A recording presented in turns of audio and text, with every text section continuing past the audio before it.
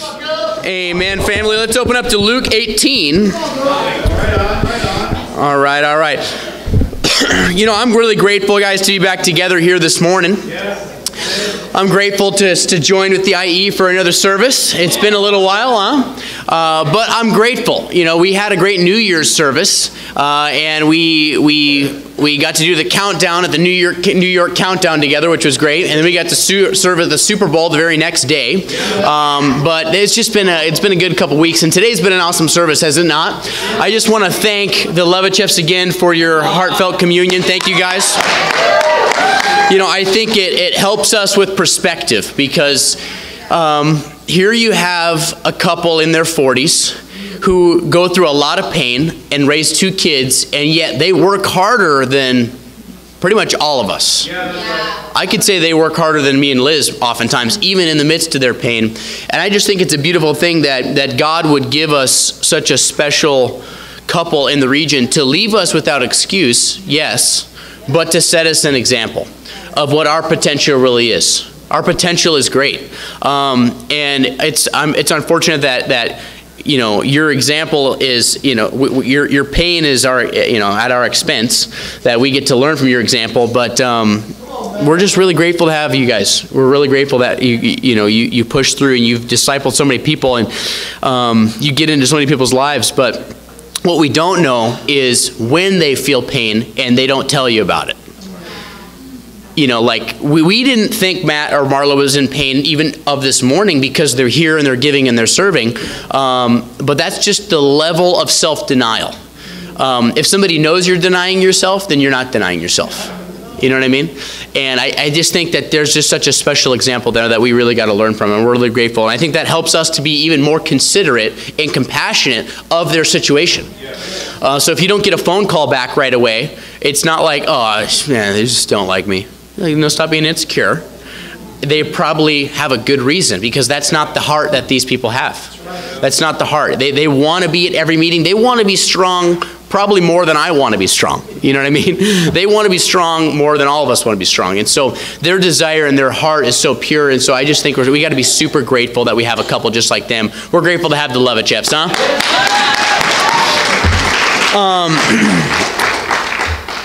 For the contribution, I'm really grateful for Refugio and Joyce doing the contribution. They're turning into a little preaching couple up here, huh? Even Refugio's got a nice little new Bible. He's not using his tablet thingy that he uses, but he's using his nice little Bible right there. And they had a nice little dynamic. He's like, hey, I already have it planned out. Joyce is going to speak in verse 24 in a moment. She'll take it away. And then she takes it away and teaches us. And it's been a good service to see new people raising up and to see a new joy in our hearts. I do feel like it is a bit of a new year, given that this is a new region. Amen.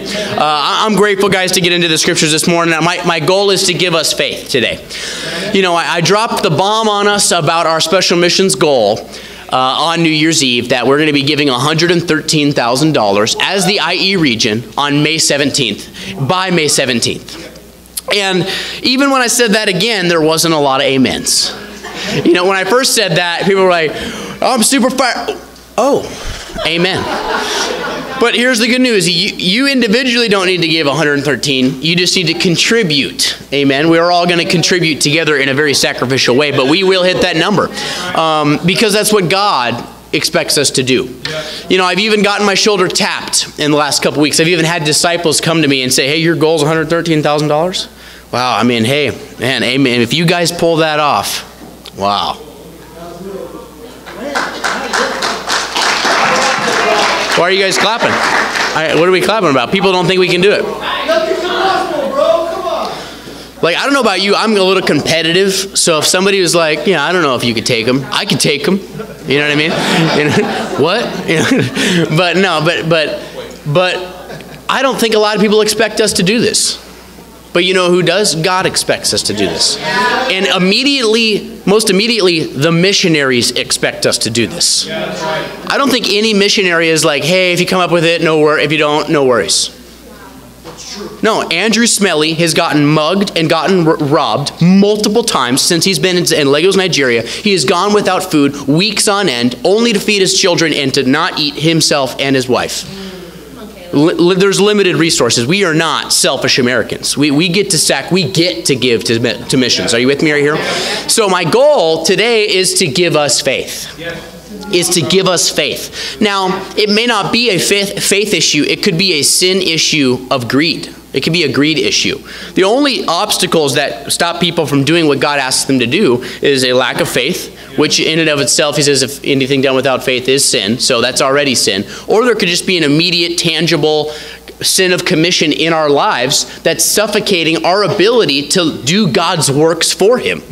Are you with me right here? So my goal is to get all that out of here and jujitsu the whole situation so that we can all look at the scriptures with clean eyes and with a fresh heart and have some fresh faith. Amen? So let's read here in Luke chapter 18. Let's read what Jesus says. In Luke 18, verse 6, he says, the Lord said, listen to what the unjust judge says. And will not God bring about justice for his chosen ones who cry out to him day and night? Will he keep putting them off? I tell you, he will see that they get justice and quickly. However, when the Son of Man comes, will he find faith on the earth? Yes. When the Son of Man comes, will he find faith on the earth? You see, everyone was wondering, hey, is this person going to get judged? Is there going to be justice here? This guy's an immoral leader. Is that guy going to get justice? Is that one person going to get justice? This person did this to me. Are they going to get justice? And God's saying, hey, don't worry. I'm going to come and everyone's going to get justice. Don't worry if people are going to get justice. But when I come, the real question is, am I going to find faith on the earth? Wow. Am I going to find faith? Because the denominational world has watered it down to faith being intellectual belief in Jesus and in God. I mean, let's be honest here. Agnostics believe in God. They believe in a God, but they don't live it out. They intellectually believe in something, but they don't worship it. And for us, is Jesus going to find real faith? Because faith, every time faith and belief shows up in the scriptures, the Greek is a verb. And verb requires action. So belief was never intellectual because it's like, it's as equal as me saying, I believe Taylor Janes is a person and that he exists. And that is why I get to go to heaven. Is because I believe that Jesus was a real person, that he existed, and therefore I can go to heaven. What? Like, not even atheists debate that Jesus existed. Everybody knows Jesus walked the earth. Everyone just denies that he was God in the flesh. Everyone knows he was a man and that he did miracles that no one could question. Read the Palestine. Read the Talmud. Like, Jesus was a real man that walked the earth and performed miracles that no one could fathom. That's not the question. That's easy to believe. That's easy to believe. What's really hard to believe is what he stood for. What he asked all of us to do, what he came for, and what he told people to do. That's hard to believe. And he says, am I going to find a group of people that have faith on the earth? When I come back, don't worry, I'll give justice to your grandmother. I'll give justice to your mom. I'll give justice to your husband. I'll even give justice to you. I'll give justice. That's not what you need to worry about. You need to worry about if you have faith. If I come back, I better see faith in this life. I better see faith in your life. And I don't want to be a region of people that Jesus comes back and he looks at us and says, oh, I don't see any faith in here. I see people that came to church. I see people that were even a little bit happy. I see people that enjoyed singing songs. But where was the faith? You see, you need faith if you can't do it on your own. So $113,000 we can't do on our own. We're not a talented region of white-collar rich people that can just front that money. We're blue-collar people, which I think is even more of an opportunity because we're a people that actually need to depend on God. Our faith actually requires God to get involved. And that's the kind of church I want to be a part of, and that's the kind of life I want to be in. I never want to be in a place where I don't actually have to need God. Because here's the thing. We all want God. And we can all admit that we need him. But there's a little pride within all of our hearts that doesn't want to need God. So we want him. Like, yeah, I want God, just like I want Chick-fil-A. I want it. It's good. I can agree that it's good, and I can agree that I want it. I could admit that I need it because I know that I'm dependent, and I know that I struggle, and I know that I need God. But there's a pride in my heart that doesn't want to have to need God. In the same way that as a kid, you wanted your parents, you loved your parents, you knew that you needed your parents, but you didn't want to have to need them. You didn't want to have to depend on them. There's that little spirit within us called the sinful nature. There is a spirit in you that loves God, and there is a spirit in you that hates God. And there's a spirit in you that wants God, and there's a spirit in you that does not want God. And that spirit in you that does not want God wants to suffocate every ounce of you that does want God. And the question you got to ask yourself is, which spirit are you going to feed this morning? Are you going to feed the spirit that says, yeah, I'm a disciple, yeah, I'm a Christian, yeah, I'm one of the only few people saved on the earth, but don't count on me to save the rest of the world? How could that be? That is in and of itself a contradiction. If you're saved, then you've been called to save. And we save in one of two ways. We save here in our local city. And we save two, by fundraising, plundering the Egyptians, doing whatever we got to do to scrape up every penny that we ever find, and giving and committing to amounts of money that we will give to missionaries so that other places and other cities and other places can have what we have here. That's the faith that Jesus sees in this room today. That's the faith that we possess, that Jesus doesn't see in other churches. He doesn't see this faith that he's actually talking about. This is the kind of faith he's talking about, a faith that challenges you, a faith that pushes you. And I pray that you have the faith this morning that's a higher faith than you've ever had this morning. It's a higher faith that you've ever had as a disciple. And I pray that you never get content with the faith that you have. I pray that you never get content with the level of faith that you've arrived to. Pray that you always push yourself to the seams and on the cusp of more. You know, this last week in my quiet times, I was playing a little bit of catch up. You know, Liz and I took a trip to Oregon, and we came back from the winter workshop, and then we went to the winter workshop, and we really didn't have time to unpack our bags. And and then immediately we got sick, and then we'd come back, and this week was kind of catch-up week. I was playing catch-up, doing grading papers on ICCM, and all of our other responsibilities, and cleaning the house, and Peggy's got to go to the bathroom all the time, and all this kind of stuff, you know. And, you know, so we're playing catch-up, and I'm like, you know, Lord, I could use some faith, because I'm coming back, and I'm getting in the swing of things again, and I'm realizing, hey, you know, the IE hasn't grown in a while. We haven't had any growth in a while. And now you want to give us a daunting number that none of us have ever even come close to in special missions. I mean, I've never been a part of a region that gave over 100 grand, you know. But I was like, you know, Lord, I could use some faith. So I open up the Bible, and I'm reading through the Bible, and I'm going to finish it my sixth time by February, and I only have a couple books left, and so I had Esther left, so I read Esther. Read the whole book of Esther. And I had a little flicker in my heart, but I'm like, I'm not feeling it. You know, when you're reading and you're like, I haven't connected yet. You know what I mean? Like, you can spend all day with somebody, but you did not connect with them. Like, you can read the Bible and not connect. And like really latch on, like, whoa, like that's it. I feel it. And I didn't feel it. So I'm like, okay, well, I got to keep going. So I turned to Zechariah. And I read the whole book of Zechariah. And I got faith reading Zechariah. I got some faith. Reading the book of Zechariah, and you're saying, I didn't know that was a book of faith. I didn't know either. But Romans 10:17 says, faith comes from the Word of God. And as far as I checked, Zechariah is the Word of God. So you can get faith in Leviticus. So don't pick and choose like a buffet where you're going to read in the morning. And I also don't want you to like do like a, you know, like Russian roulette, open it up to random. But I'm asking you, you can get faith from anywhere in the Scripture. So let's turn to Zechariah and get some faith. Amen. I'm going to share with you some stuff I got in my quiet times. You know, I want you to repeat after me. I believe. I believe that. I believe that we. I believe that we will win. And that's our title this morning. I believe that we will win. You know, I do believe that. Because to those who say, oh, wow, you know, that would be a real miracle if the IE pulls off that special missions. You're right, that would be a real miracle. And we would really be working for God and watching God work. We would really see God work if he did that.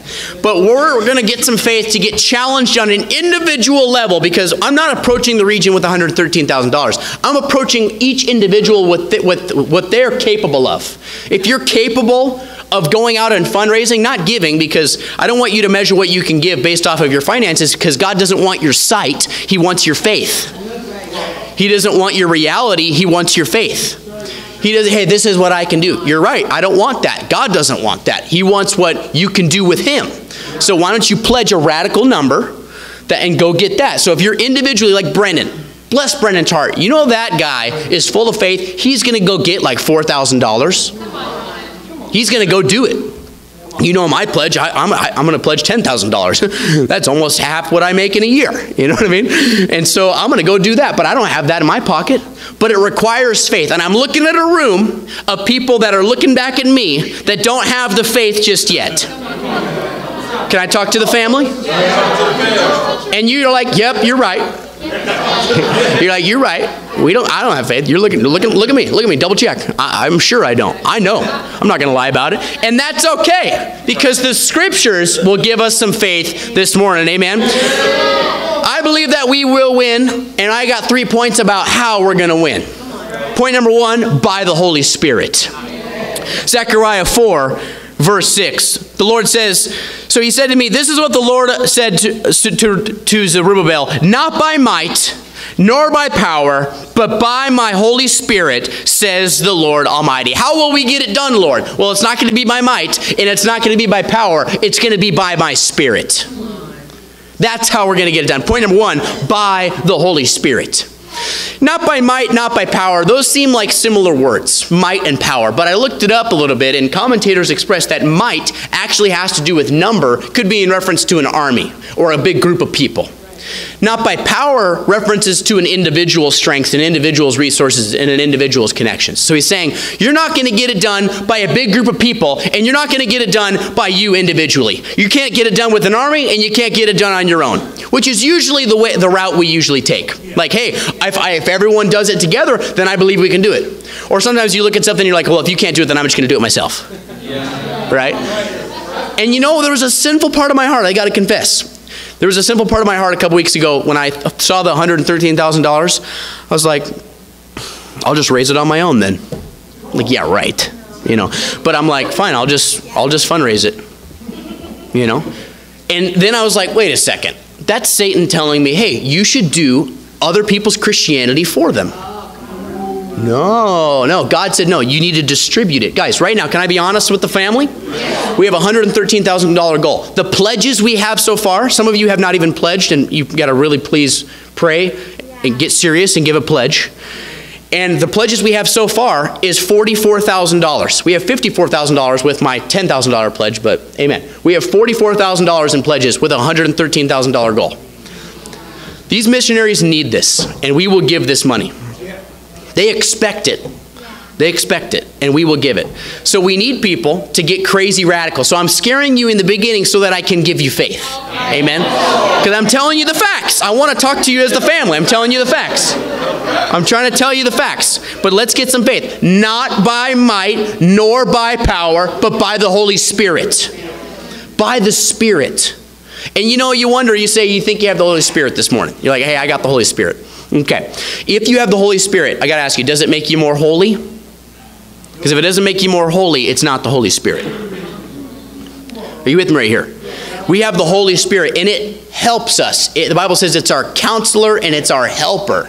It's our teacher. And it will spur us on to do, in the same way it's like Jesus' conscience, like James 5 says, it will teach us and lead us to do what Jesus would want to do. Do you believe Jesus could get $113,000? Are you with me right here? He could do it. So if we all have the Holy Spirit, and we are all carrying the Holy Spirit, we should have upwards of over 70 little Jesuses and Jesus' consciences and Jesus' attitudes and Jesus' mindset running around capable of doing this. To say I can't do it is to say I don't have the Holy Spirit. So I want to push you on that. You have the Holy Spirit, which is the most dangerous weapon on the planet. 2 Timothy 1:7 says the Spirit is the spirit of power, the spirit of love, and the spirit of self-discipline, which are the three things the whole world is looking for. The whole world is biting each other, crawling on each other's backs, and stabbing each other to get positions of power. And the Bible says you got it when you got baptized and got the Holy Spirit. The whole world's looking for love. Everybody's cheating on each other and then getting married and then getting divorced and then going after another relationship and going again and then going after substance abuse because they're trying to find love. love, and you got it when you got baptized and got the Holy Spirit. And the whole world's looking for self-discipline. They're saying, hey, you should do intermittent sleeping, and then you should take these supplement pills, and then you should shape your body, and then you got to do this, and then you got to do that, and you should just find a way to control your body and get this planner and get that planner. Well, the whole world's looking for self-discipline, and you got it when you got the Holy Spirit. You have what the whole world is looking for. You are the most dangerous people on the planet, and we sometimes tell God what we can do. And we tell God, hey, here's what I can do with the infinite capabilities you gave me. Here's what I can do with the Spirit and the Son that you put inside me. Here's my limitations. And that's not Christian speech at all. That's not godly speech at all. It's not by might, and it's not by power, but it's by the Spirit. You know, it's fun to have faith. It's really fun to have faith. It's better than being faithless. Being faithless stinks. You've been there before when you're negative about everything. And you're like, I don't know if this can work. I don't like that. I don't believe that. And you can find something negative about everything. You walk in a room and you're like, that could be different. This could be different. She didn't come on time. He didn't say that. He didn't sing my song. You know, he messed up the note. You know, or you look around, you get negative about stuff, and it's just you get in this pool of discouragement, and you're not looking through the lenses of how Jesus looked at stuff. And you gotta fight to look at what the Spirit wants you to look at. It's fun to have faith, and you know that you really have faith when no one can influence you to believe otherwise. You know that that's your real faith. Because if anyone can come in and say, hey, you know, you can't, if you believe we can hit special missions, and someone comes in and says, hey, I don't know if you can do it, and you're like, yeah, I don't know if we can, then you never really had faith. You were on a bandwagon. Are you with me right here? We got to have real faith. Where does faith come from? Romans 10:17 says faith comes from hearing the word of God. But you know what I love about that verse? It says consequently, faith comes from hearing the word of God. There's a consequence to hearing Scripture. Why? Because when you hear it, it gives you faith. It's inevitable. It gives you faith.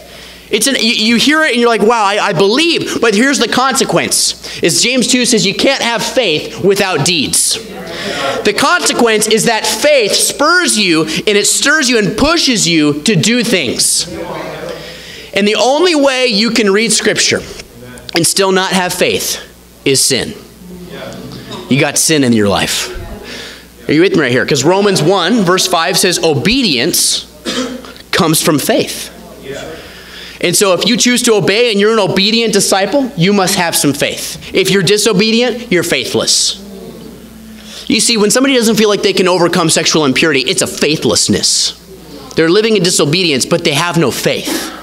When somebody just can't let go of a substance, it's a faithlessness. When somebody can't stop lying, it's a faithlessness. When somebody can't seem to buckle down and show up on time and they just can't get their life on straight and get things in order and set an alarm clock and be honest with themselves and wake up, it's a faithlessness that they don't believe that they can do it. But you have to remember you have the Holy Spirit. You got the Holy Spirit. I hope that you use the Holy Spirit and let it use you. You know, how are we going to get this? How are we going to get this done? Point number 2, let's go to chapter 8. I believe that we will win by the Holy Spirit. And point number 2, by determination. By determination. You know, I love verse 6. In chapter 8, verse 6, he says, this is what the Lord Almighty says. It may seem marvelous to the remnant of this people at that time, but will it seem marvelous to me, declares the Lord Almighty. He says, you know, I'm going to build a temple, and people from all nations are going to stream to it, and people are going to come here, and they're going to build it.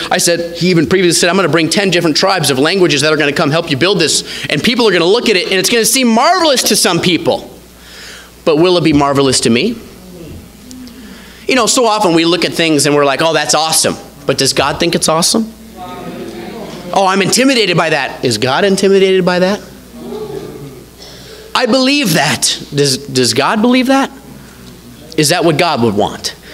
And you got to side with God because God always wins and God is victorious. Jesus gets the victory. It's all about Jesus. We're sanctified by the blood of the Lamb, right? And by the word of our testimony, Revelation 12. So as long as the blood of the Lamb means something to you, and as long as you have a testimony of sharing what Jesus has done in your life, you'll be victorious.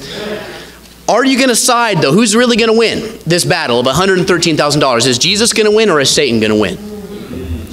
Whose team are we really on? Are you with me right here? We have to side on the right team.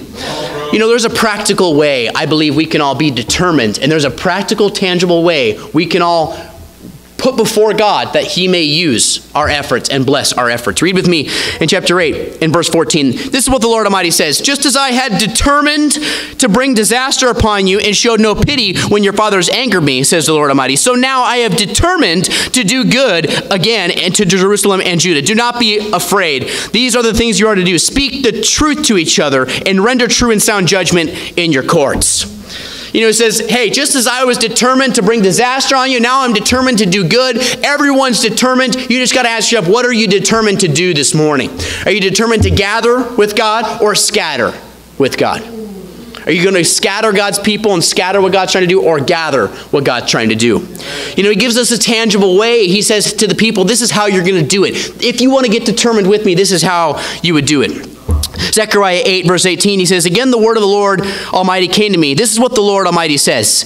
The fasts of the 4th, 5th, 7th, and 10th months will become joyful and glad occasions and happy festivals for Judah. Therefore, love, truth, and peace. Uh-oh, we didn't see that coming. He said the fasts, the multiple fasts, not one fast, because Isaiah says if you fast for a day, you're not fasting at all. Multiple fasts in multiple different months, a fast that stings a little bit. You know, one of the fastest ways to get God's attention is to fast. Fasting is one of the fastest ways to get God's attention because it's you subtracting something in your life to ask God to add something into your life. And you want to subtract it so that God can replace it with what you really desire. So here's the thing. Who here knows I like coffee? Who's ever seen me at Sunday service without a coffee? Exactly. Well, amen, amen, amen. Who knows that I like thrift stores? Stan knows, amen. And who knows I love to eat out? Amen. I'm fasting from coffee. I'm fasting from thrift stores. I'm going to any thrift store, and I love thrift stores. And I'm fasting from all eating out. And even Refugio tried to come up to me earlier and punk me, and he says, what if I buy it for you? Then is it eating out? I was like, that's cheating. That's cheating. Because then I could go to tap everyone's shoulder and say, hey, will you buy me food? Will you buy me food? Will you buy me food? No. It's a hard fast. Fast means to the word fast means to cover your mouth and refuse. It's a refusal. And so I will fast from eating out, coffee, and going to all thrift stores until May 17th, our special mission Sunday. Why? Because I'm serious. Do you sense any hesitation in my voice? I'm serious. I want to have faith, and I want to subtract that stuff out of my life to ask God to give me his miracle and to work through me. I would rather get rid of that and suffer for a few months and watch God work than to sip a few coffees and not feel used by God. Are you with me right here? By determination. You know, I want to challenge you. Pick something radical to fast from until special missions on May 17th. And it's got to sting. If you can go a whole day without actually realizing that you were fasting, then it's obviously not a big enough part of your diet. Like you need to fast from stuff like meat, from sugar, from bread, from cheese.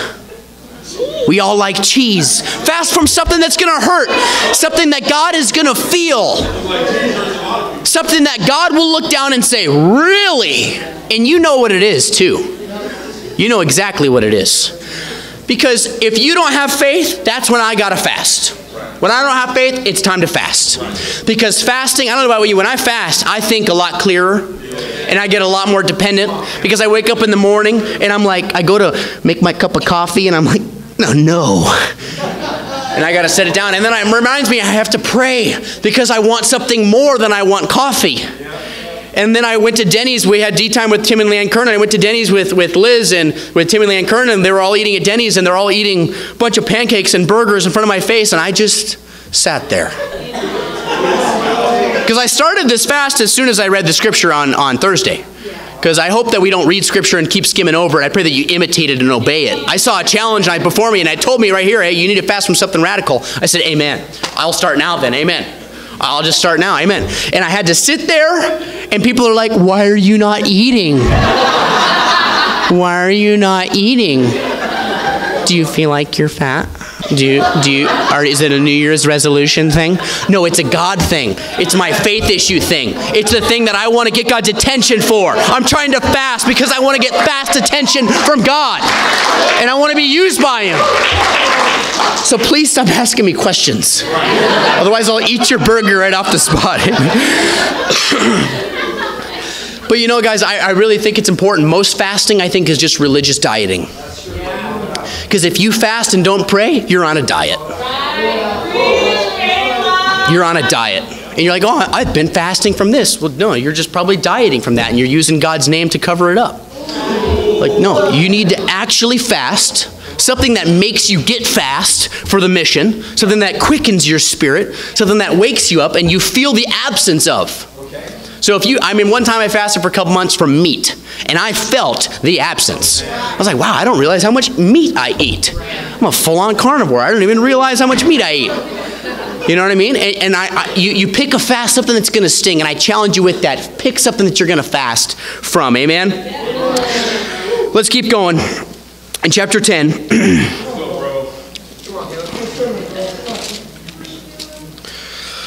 You know what? We'll skip and go to point 3.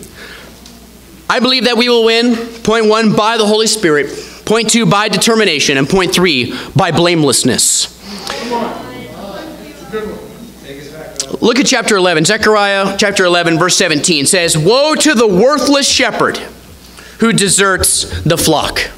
It says, woe to those worthless people, those worthless shepherds. You know, the whole world is suffering from selfish shepherds, people that are pulpit pimps, and they don't actually get up here and give nutrients to the people. They don't care for the people. They don't disciple people. They don't get into people's lives. They're absolutely selfish. They're absolutely selfish pastors. People that are no pastors at all. They shouldn't even use God's name. They're selfish shepherds, and they're worthless. The whole world is suffering from shallow services.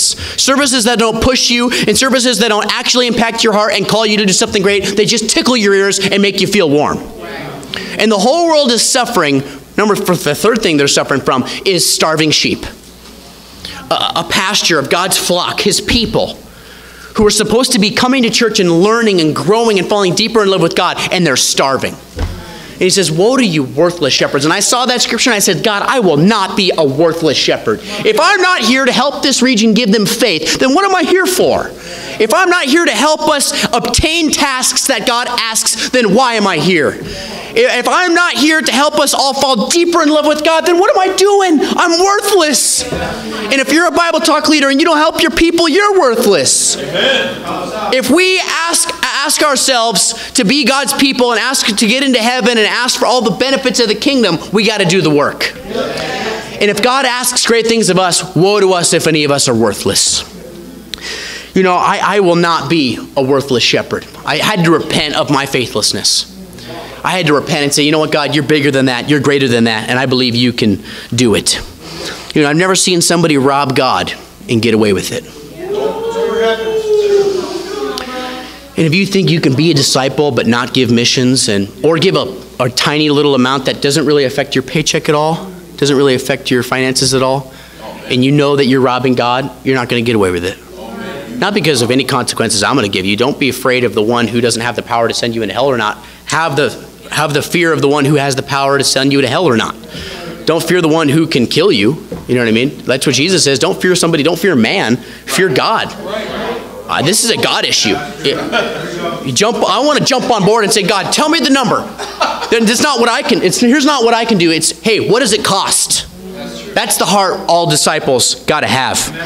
Let's go to chapter 13. By blamelessness. Chapter 13, cleansing from sin. It says, on that day, a fountain will be opened to the house of David and the inhabitants of Jerusalem to cleanse them from the sin and impurity. And on that day, I will banish the names of the idols from the land, and they will be remembered no more, declares the Lord Almighty. I will remove both prophets and the spirit of impurity from the land. God will remove all sin from us. And I dare say we won't be able to accomplish this if we're not blameless. Psalm 119 says, blessed are they whose ways are blameless, who walk according to the law of the Lord. Blessed are they who keep his statutes and seek him with all their heart. We all emphasize seeking God with all your heart. And so you read and pray as much as you can in the morning. But what if you're not blameless? What if you habitually are a man and a woman who takes double looks at the opposite sex? What if you take double looks? You will not be able to be blessed. You will not be able to be happy. What if you know that you habitually don't want discipling and you run from discipling because you're super prideful?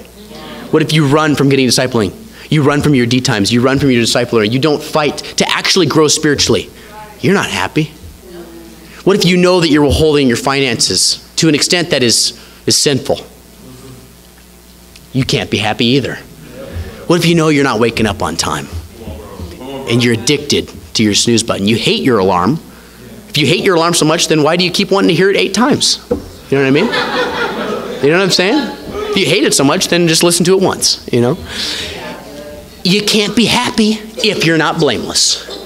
And I'm not trying to sell you happiness this morning. I'm trying to sell you righteousness before God. Happiness is a byproduct of being close to God and being blameless with God. And I got to tell us, guys, we got to cleanse ourselves from sin.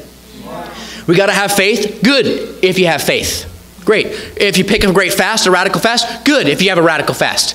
But if you continue to live in sin, I don't want any of us to try to build up the kingdom and lose our own souls in the process. And we've seen way too many people who got us into the kingdom who are no longer here anymore.